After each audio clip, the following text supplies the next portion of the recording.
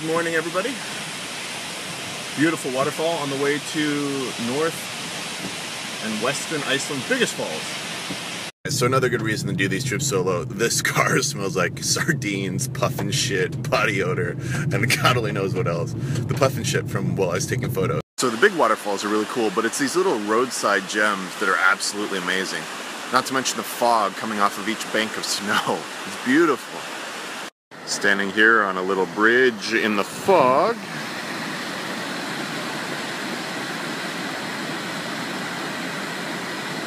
At a big waterfall, they weren't kidding. Can you see the little person there? Center right? Beautiful. Of course. Alright, made it to the ferry. It'll be about a 2-hour ride across the middle of the bay. Should let me see some of the little islands as well. Looking forward to this.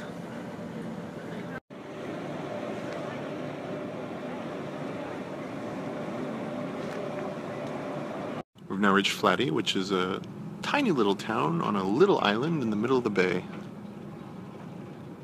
Ferry stops briefly before continuing. Look at this wall of clouds. It's like a giant seawall for the gods. Amazing. I just tried the famous rotten 6-month aged Icelandic shark, and it's as bad as they say. Actually, it's not, but it every time you exhale, it just keeps giving. It's like schnapps. It just comes back and back and back. Yeah, so that shark I ate, here's how it's aged. Oh. But there's a cute little horsey. And more shark. You got Sunny.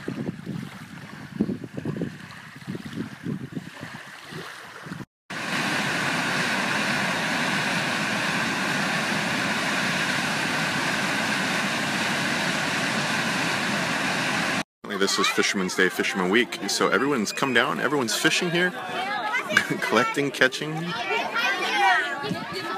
These are all full. That was absolutely wild. It's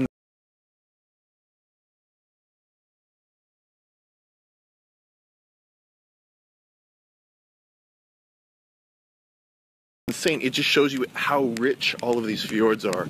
The number of fish that they've caught off the docks and the size. Spectacular. Everyone they come down, 8 o'clock, all the fishing ships open up, everybody piles on and go for a cruise as a tribute to the fishermen.